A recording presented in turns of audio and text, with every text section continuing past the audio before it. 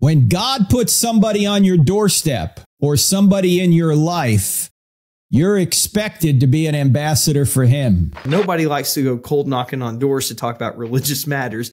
These young men are getting doors slammed in their face. They're having ugly things said to them. The dog sicked on them. You know, I mean, they need some love and compassion. Because in Mormonism, it's not just up to you to be able to achieve godhood. For as a man, your wife has to be a good Mormon doing all these things for you to be able to become a god. And then she, of course, becomes the goddess of your planet. They're going to be bringing up stuff that you go, oh, I didn't know that. You know, what's the context of that? Let me figure that out. Here's the reality of it. Even though with Mormon missionaries, this may not be completely true at all times, but they know the lie better than most Christians know the truth.